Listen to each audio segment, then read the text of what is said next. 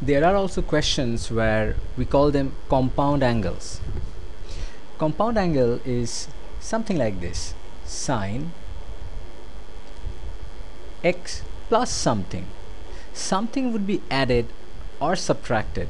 When this happens, it's a compound angle. So let's do an example. Sine x plus 10 equals to 0.5. Remember, this whole thing is the angle. X plus 10 is the angle, and we call this the compound angle. So for convenience, let me call this theta. Sine theta is 0.5. So this is positive. So positive is first quadrant, all positive, and second quadrant, sine positive. Then the basic angle would be x plus 10 is sine inverse of 0.5. Sine inverse of 0.5, if you remember the common angles. So when we have sine inverse of half, that means 30 degree. So we have 30 degree. So the basic angle would be 30 degree and 30 degree. The common mistake is to break this down and find the value of x. So you write 30 minus 10, so x equals to 20 degree. This cannot be done because this angle is the basic angle and it cannot be broken down. So x plus 10 is the basic angle, and in the first quadrant it is the same as the basic angle 30.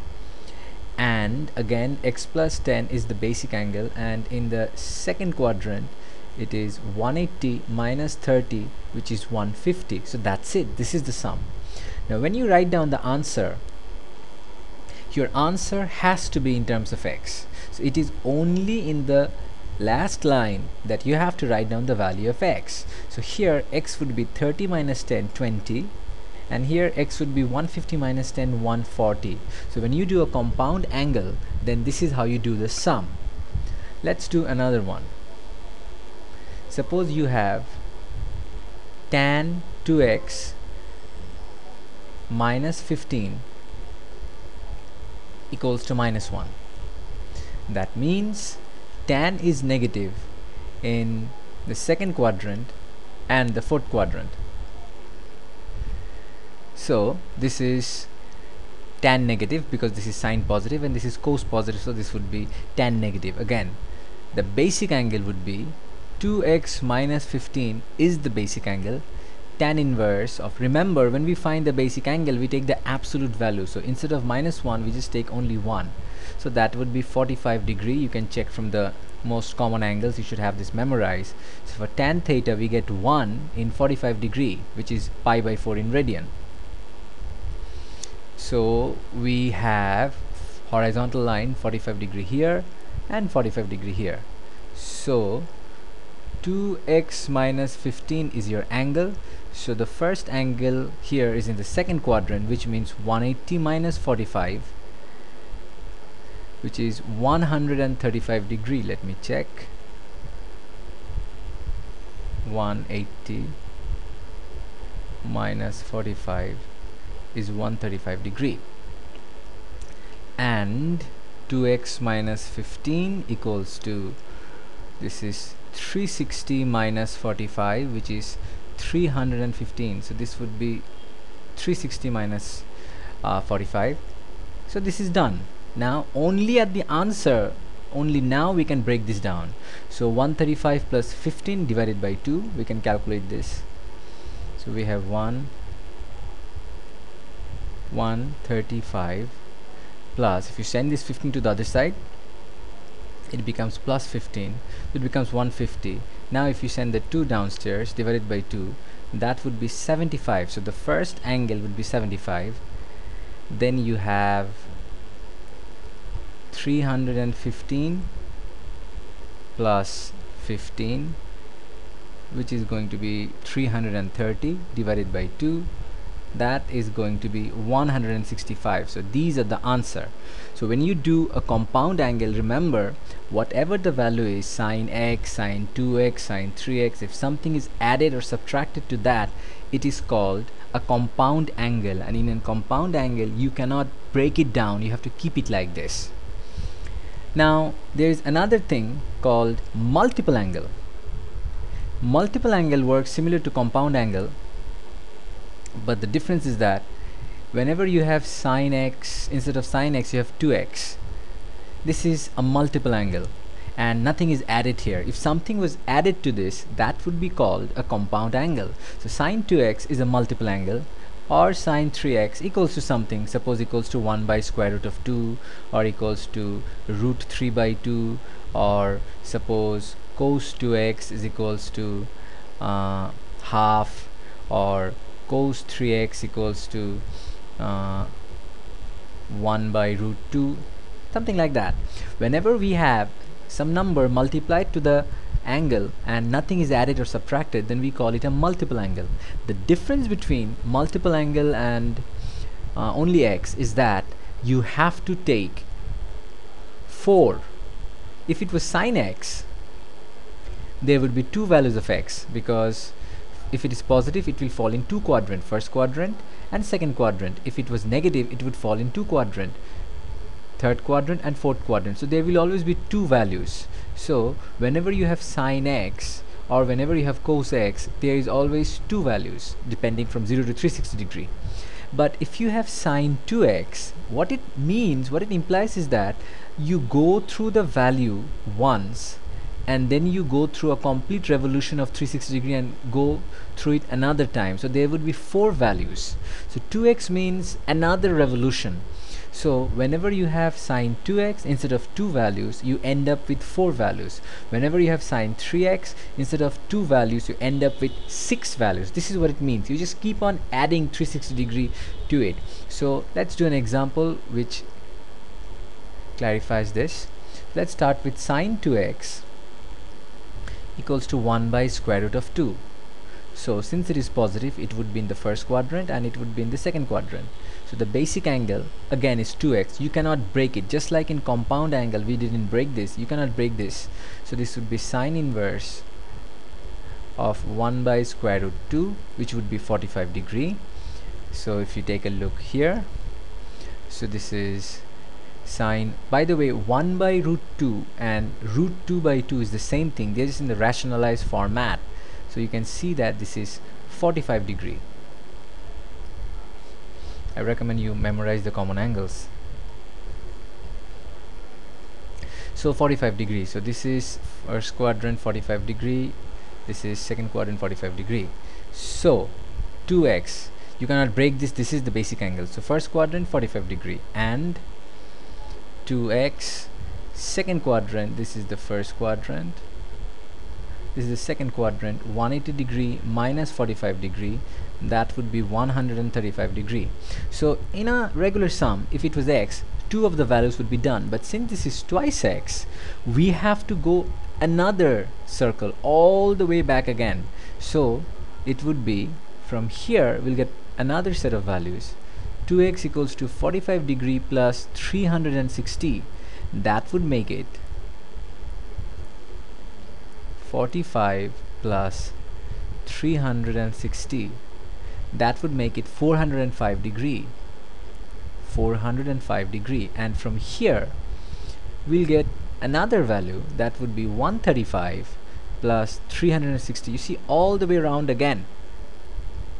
That would be 135 plus 360 degree, that would be 495 degree. 495 degree. So we are done. Instead of 2 values we are getting 4 values because of another revolution. So x equals to, so 45 divided by 2. At the end we break this down. 45 divided by 2 is going to be 45 divided by 2, 22.5. 22.5. 135 divided by 2, 135 divided by 2 is going to be 67.5.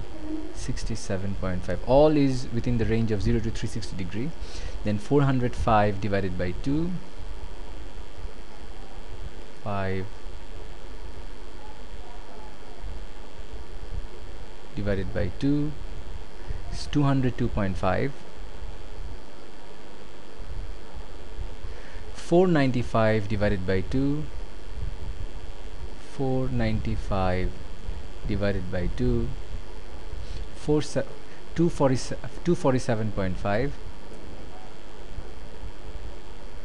247.5. So we have 4 values. So whenever you have multiple angles, remember we have twice x or thrice x. Usually twice x is given, and you do the sum, you take the twice s as the basic angle, and then you add 362. Instead of 2 answers, you get 4 answers.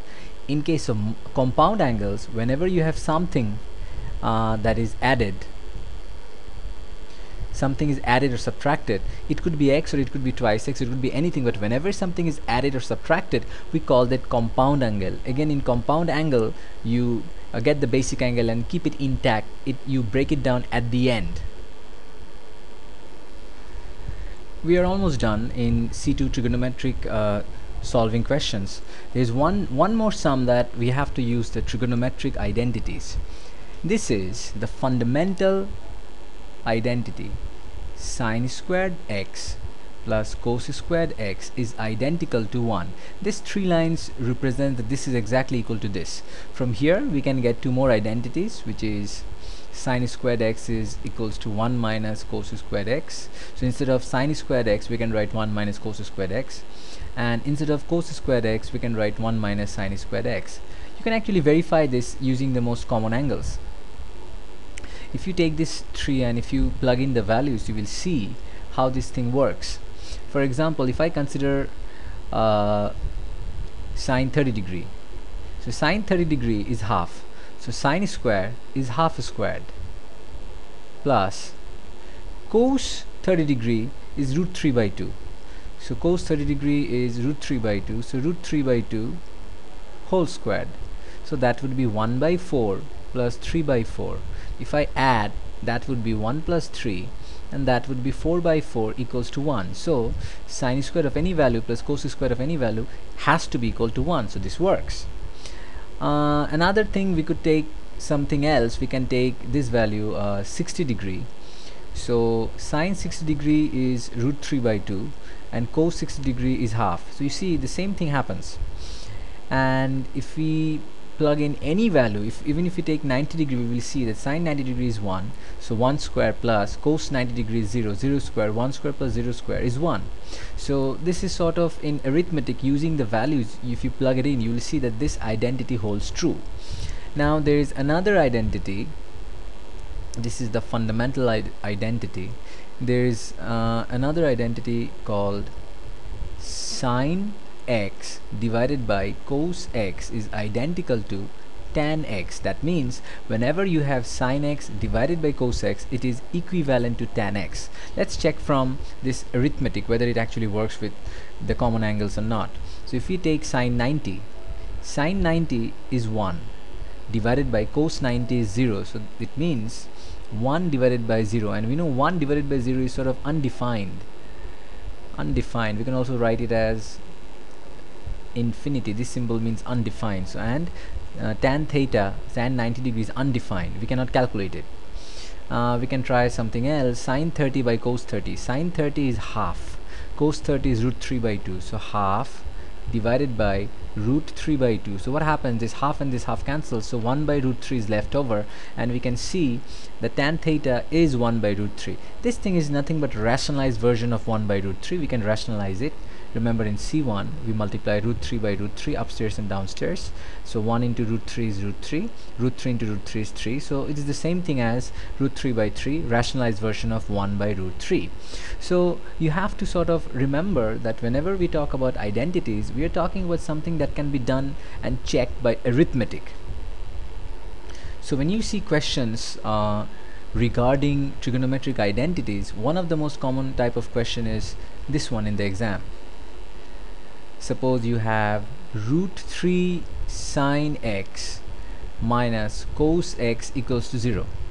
For doing a sum like that, you have to use the trigonometric identities that sine by cos is tan. Otherwise this cannot be solved, because there is no square that you can use 1 minus cos square or 1 minus sine square. So it's obvious this fundamental identity cannot be used. You have to use sine by cos. So what you have to do is square root of 3 sine x equals to cos x.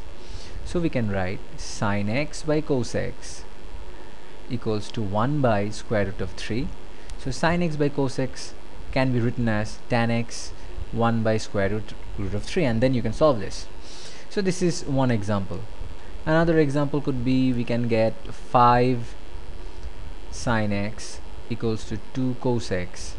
So again we can write sine x divided by cos x equals to 2 by 5, therefore tan x equals to 2 by 5, and then this can be solved.